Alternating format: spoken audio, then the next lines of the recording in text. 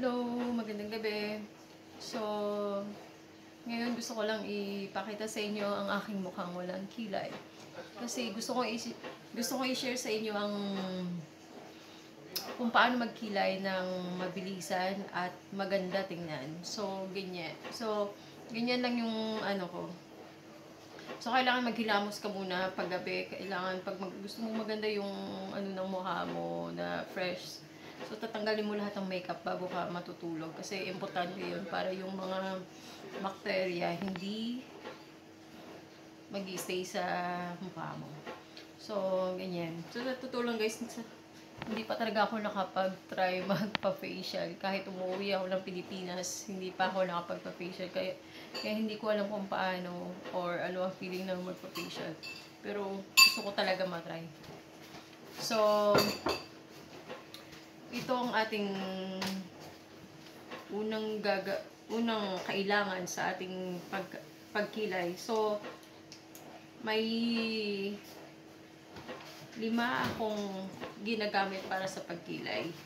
So, yung mga importante sa pagkikilay ko na pwede nyo ring magamit ay syempre unang-una pantasa. Ayan. Dapat may pantasa ka para yung lapis mo matasahan mo pag wala ng pagpunggol na yung ano. So ito, pantasa. Tapos ito yung ginagamit ko. Maliit na lang talaga siya. Hindi ko kasi makita yung isa, pero maganda din siya. Nabili ko lang to sa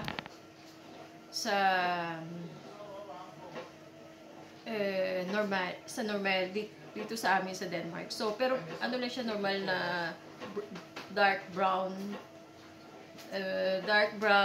ano lang siya, dark brown eyebrows. Para sa eyebrows. So, yan yung ginagamit ko. Pero yung last time na may na-receive akong regalo, galing sa kaibigan ko, yung Dior, yun talaga maganda. Pero niregalo niya sa akin, naubos ko na. So, matagal ko na hindi nagamit. Pero ito maganda din siya. Sa normal ko lang nabili, maliit na lang ano, dark brown na sa eyebrows. So next, ang importante dapat may brush ka rin na pangkilay para pang shape.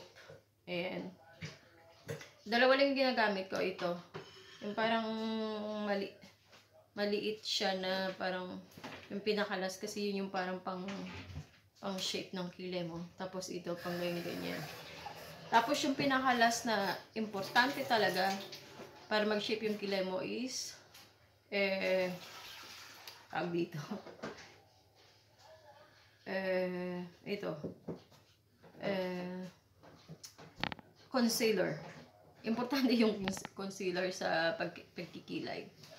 So, ayan, dapat may 5 kang ingredients kung sa pagluluto. So, ganyan yung ginagamit ko. So, mabilis lang yung pagkikilay ko, guys. So, yung una mong dapat tingnan sa kilay mo, hanapin mo yung kung saan yung yan, dito, yung may buhok. So, ganyan lang yung dyan ako nag-i-start. So, hinahanap ko lang dyan yung point. Yan. Tapos magsisimula ka dito. Dito. Hanapin mo yung kung saan yung last ng kilay mo. So, ganyan. So, itataas mo lang. Ayan. So, hanapin mo lang 8. Tapos, parang ganyan. Yan. Oh, sobrahan. So, yan.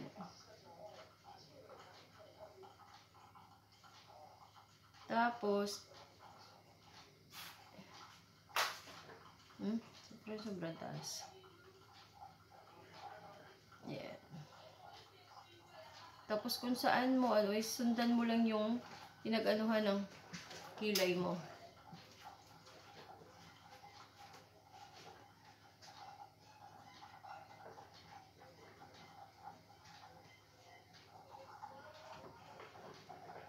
Yan.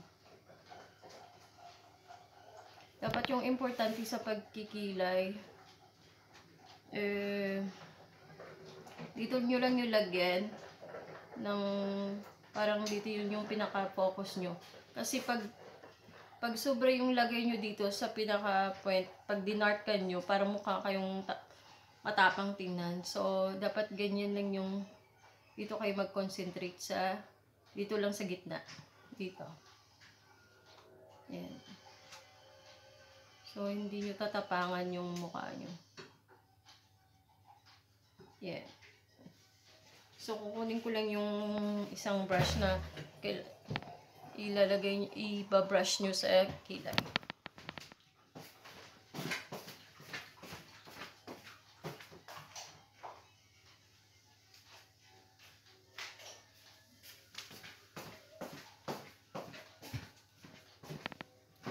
So, ito yung ginagamit ko. Iganon-ganon mo lang. Yan, ganyan. Brush, brush. Oh. Kasi, ayusin mo lang pagka-brush. Minsan na tatanggal din yung iba. Tapos, i-ano mo ulit. Parang normal, magiging normal lang siya. Yan, ganyan lang. Kasi bawal lumabas pag walang kilay. Just ganyan. So, next, mag-concealer na tayo. So, ayan. Tingnan mo yun. Ayan, simple lang. So, ito kasing concealer na nabili ko, ito na lang yung ginagamit ko. Pero minsan ginagamit ko lang itong maliit para pang shape. So dito natin uunahin. Sa baba.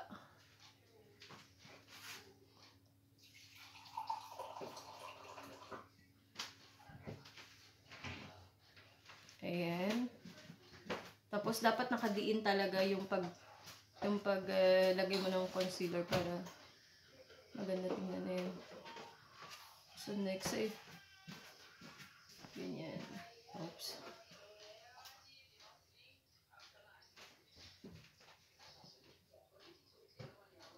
Ayan. So, tapos ito na yung pang shape ko na para mahanap natin ang line ng ating kilay. Minsan paswertehan lang din yung pagkilay. Kasi matutuwa ka talaga pag minsan isang kilay mo, yung isang pagkilay mo lang nakuha mo na agad. Ganyan. So, tapos ito na rin yung pang ganyan-ganyan ko sa taas.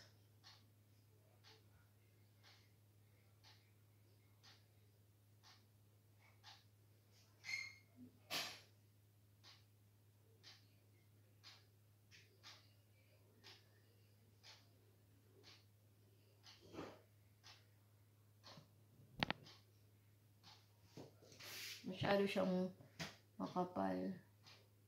So, depende lang sa inyo guys kung anong ganyan. Pwede nyo rin siyang habaan or tapos minsan, kasi nasobrahan ko yata ng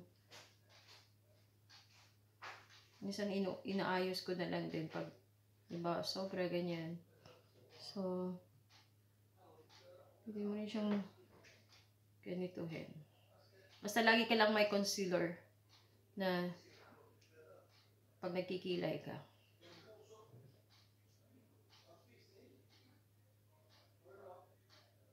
So, ilagyan na natin siya ng shape. Ayan. Ayan.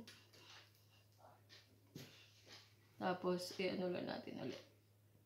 So, titignan din natin kung magpantay sila dun sa isang nating gagawing kilay. Kasi, mahirap talaga ang pagkikilay minsan.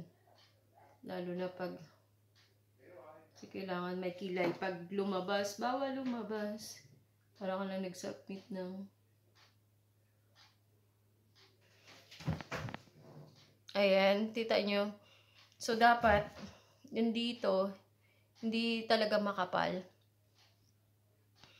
Yung paglagay nyo ng eyebrows, kasi pag makapal siya, magmumukha kang matapang. Yan, ganyan lang. Kasi, ayan, ito yung original kong kilay. Kaya pinuputol ko yan yung kilay ko kasi may puyo ako, kaya ganyan yung mukha. So nakita nyo yung pagkakaiba. So, ganyan na yung pagkikilay. So, try natin sa kabila kung makakukuha natin. Kasi minsan, hindi talaga nagpapantay yung kilay. Pero, na-try ko na maging maayos. So, ganito rin, hanapin natin, suklayin mo rin yung kilay mong putol. Ayan. Tapos, hanapin mo rin ulit kung saan yung last na point ng kilay mo. So, dapat parang nakaganito ka, guys.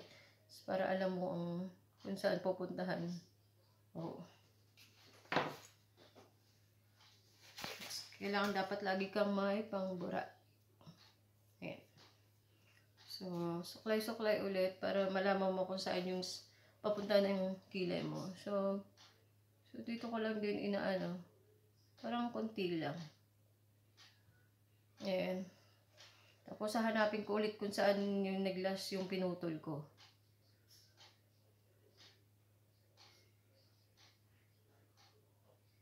Ayan. Tapos,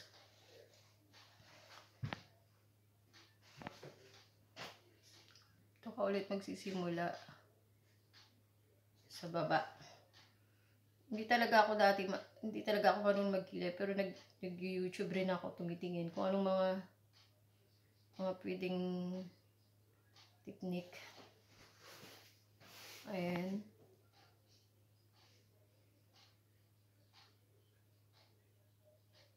Susundan mo ulit kung saan yung papuntang dating daan. Ay, okay.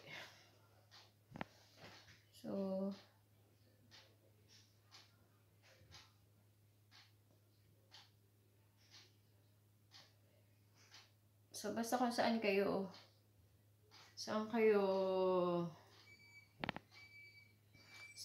ano dito, oh.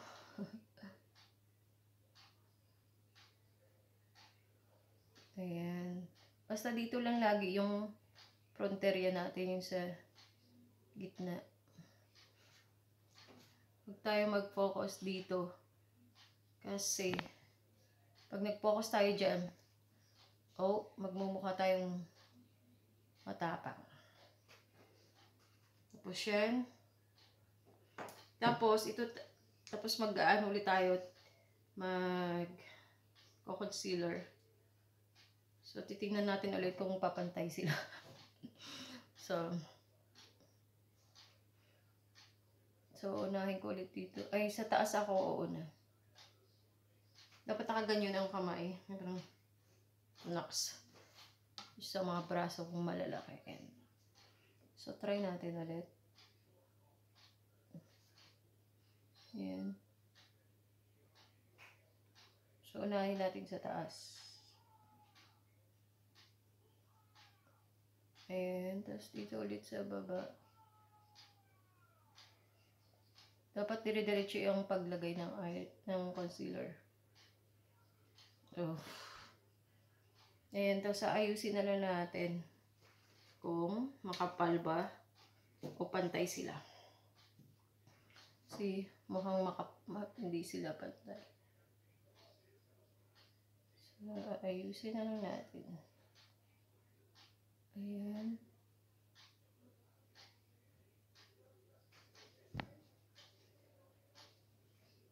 Hindi pantay.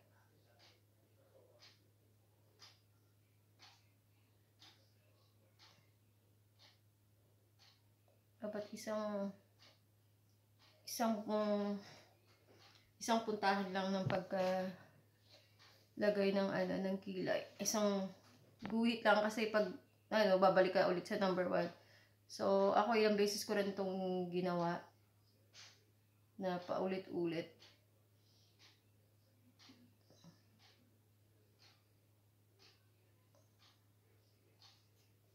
So, ayan.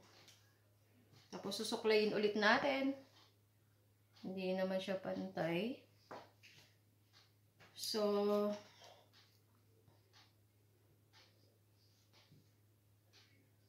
yung concealer lang talaga yung nagbibigay ng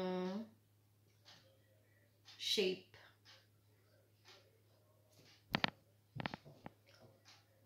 So, ulit natin kasi hindi pantay. So, ganyan.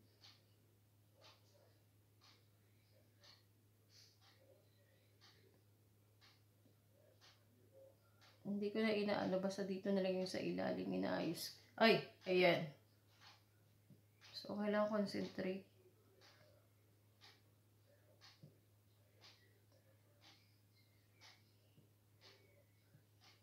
Kasi kung hindi siya magpantay, buburain na naman natin.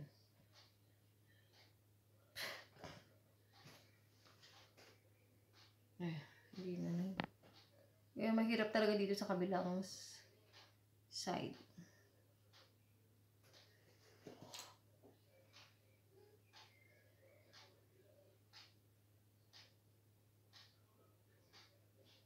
Inayos mo. Ay, pwede ka nang lumabas.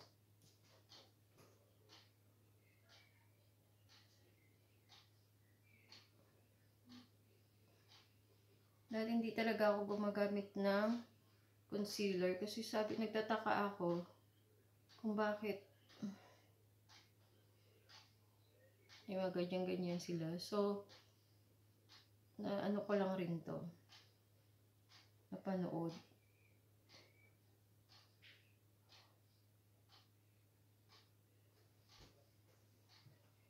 Oh. Tapos kung makapal siya guys, isuklay-suklay nyo lang. Ganyan. Suklay-suklay. Ayan. Siguro mas makapal sa kabila. Mahirap, talaga yung pagkikilay. So, minsan di pantay. Pero kailangan lang siya. Tama lang yung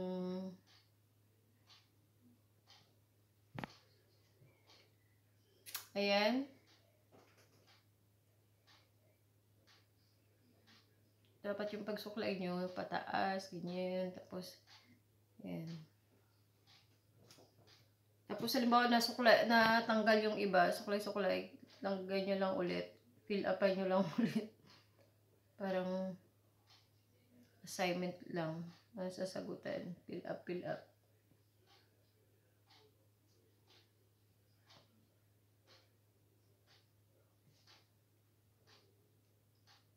Ayan, fill upan nyo lang ulit.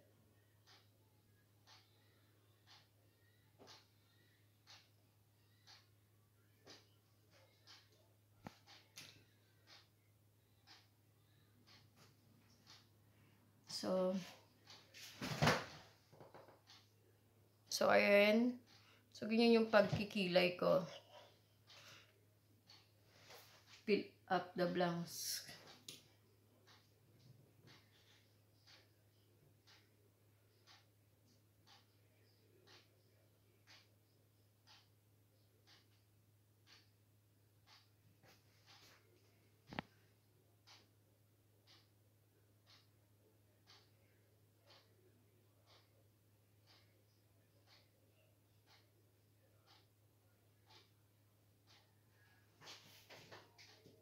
Tapos, pag sobrang kapal naman ulit, suklayin nyo na.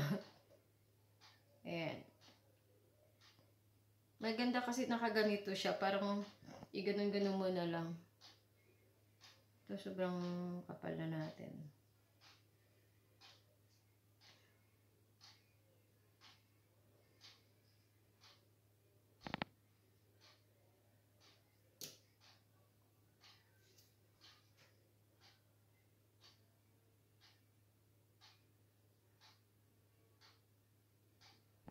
Ayan.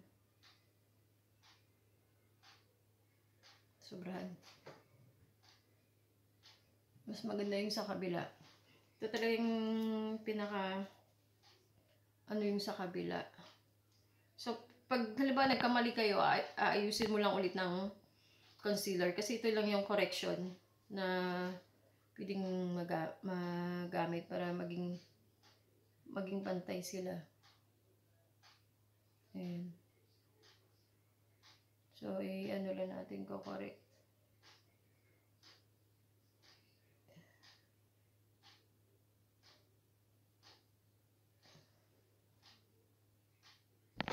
Ayan.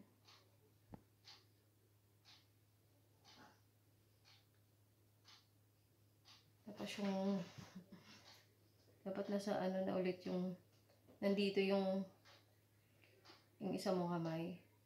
Kasi parang mas makapal yata yung sa kabila. So, ano lang natin. Aayusin. Ayan. So, tapos, ito na naman yung maliit. Ito yung maliit, maganda talaga to siya kasi nakakatulong sa pag-shape ng kilay.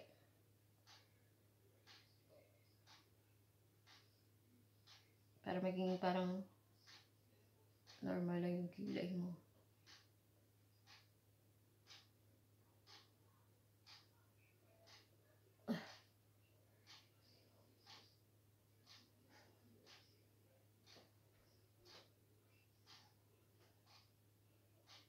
Ganyan mo lang, ipantay mo lang sila.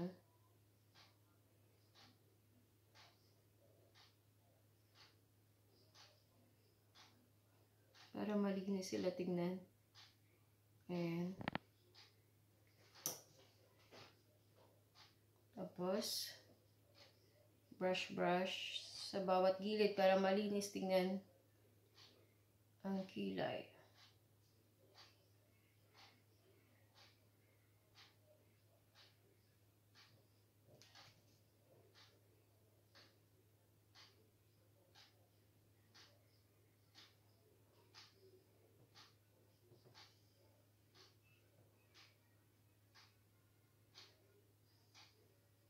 Paswertihan lang talaga minsan ang pagkilay.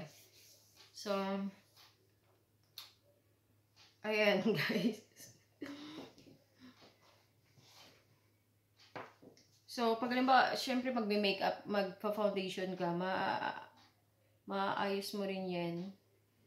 Kung ayaw mo ng sobrang matapang, pwede mo rin siyang ayan. Kasi dito masyadong may makapal-kapal, buhok-buhok. Pwede mo siya matatanggal yan pag binabrush mo. Ayan. Pipill up ka na naman. Fill up the blanks ka na naman. Pag brush mo may natanggal. Dapat yung paglagay mo ng kilay, pag pababa, ganyan. Kasi, para masundan mo yung mga buhok. Kilay mo. So, importante dito, hindi siya matapang. Tingnan. So, i-brush mo lang.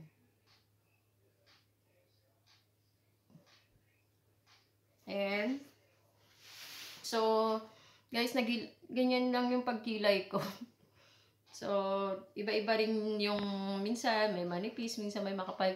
Pero ito lang yung gamit ko talaga, yung pag-correct yung concealer. Tapos dapat mayroon kang ganito na ginagamit para ma-shape mo yung kilay mo. So, at importante talaga, huwag mo kalimutan na may pantasa ka. Kasi di mo makilay yung kilay mo pag naputol na yung lapis mo. So, yan lang guys, yung ano ko ngayon. Next time, i-share ko naman sa inyo kung paano yung foundation. Ngayon, nakapaglinis na ako ng mukha at wala pa akong cream. So, nagna-night cream lang ako. So, next time, ipapakita ko sa inyo ang iba ko pang mga sekreto. Kasi, guys, di talaga ako bumibili ng mga mamahaling night cream or ano pa dyan. Asing, yung binibili ko yung nasa neto lang or yung mga mura lang pag at saka yung may mga, ano kasi ako, yung mga organic lang ginagamit ko. Yung nakikita ko lang dito sa bahay. At yung nakikita ko sa mga YouTube na anong ginagamit nila. So, tinatry ko. So, gusto ko rin i-share sa inyo next time. So guys, next time ulit na abangan nyo yung next na isi-share ko sa inyo. Yung mga sekreto ko na ganyan, hindi ako nagkikream ng mga mamahalin. Yung mga simpleng organic lang ginagamit ko. So, see you next time. So, sana nakatulong sa inyo yung pagkikilay natin. Bye-bye. Good night.